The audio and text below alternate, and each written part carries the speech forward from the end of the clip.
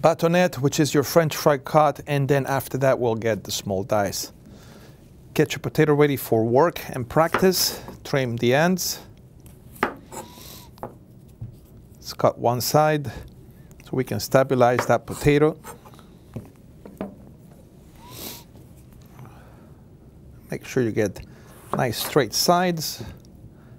The straighter, the easier it is to practice. If you kind of mess up and you do it this way, it's okay, just trim it down. Use this time to practice on how to trim it down and make it all look the same ways. And also look at it at a different angle. Try to use the dark colored board because the potato is white. White on white is going to be hard. Look at different angles, study it, and see which angle you're going to start with. See which one you like, and if you don't think it's properly trimmed, take your time. It's not a race. We're going to cut it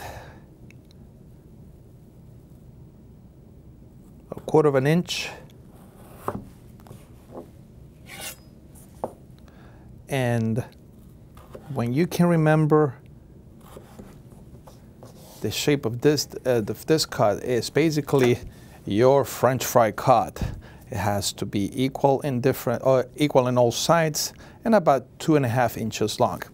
After you obtain this cut, the beautiful thing out of this one is you'll be able to get your small dice.